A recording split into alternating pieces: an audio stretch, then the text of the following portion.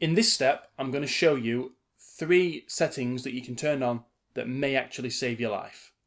That is infinite undos, autosave, and incremental saving.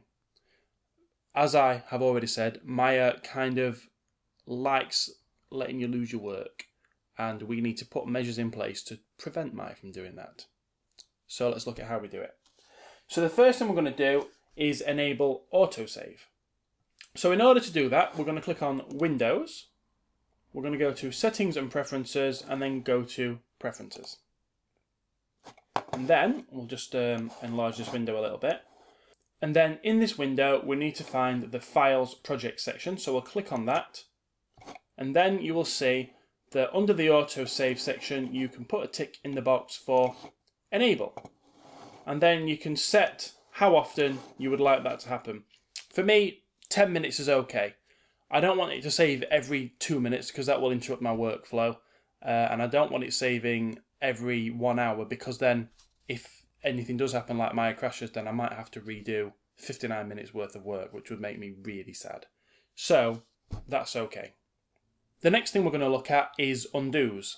By default, Maya only lets you undo 50 actions, which means if you have made a lot of changes, if you've been working on a project for a while, and you need to go back, you've realised that something went wrong at the sort of early stages and you need to undo to get back to that stage, you might be 100, 200 actions down the line and you're not going to be able to undo. So that means you're going to have to start again. So the way to give yourself unlimited undos is to scroll down to the undo section and you'll see that undo is turned on. It should always be turned on. And at the moment, the queue says it's finite and we can only have 50 actions. That's mental. Unless you're really low on RAM or something, you should never really, I think, have a queue size at all. So we're going to go to infinite. That means that no matter what we do, we can always go back to when we originally opened Maya, press Ctrl and Z and it'll take you right back to the beginning. Yes. The next thing we're going to turn on is incremental saving, and this really works in tandem with the autosave feature that we turned on earlier.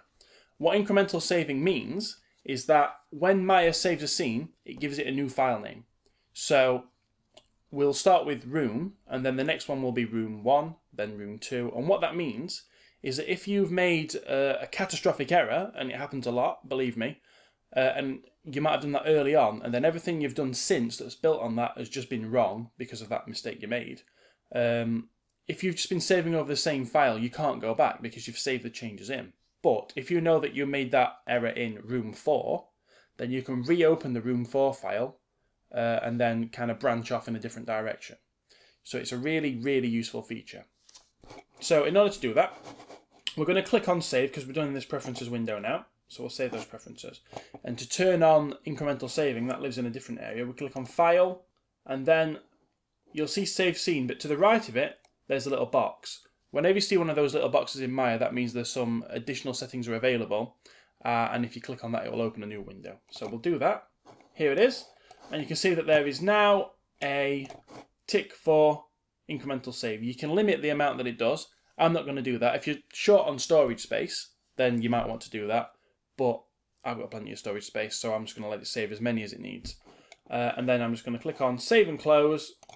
That now means that incremental saving is turned on, and I'm less likely to make any mistakes that I can't come back from.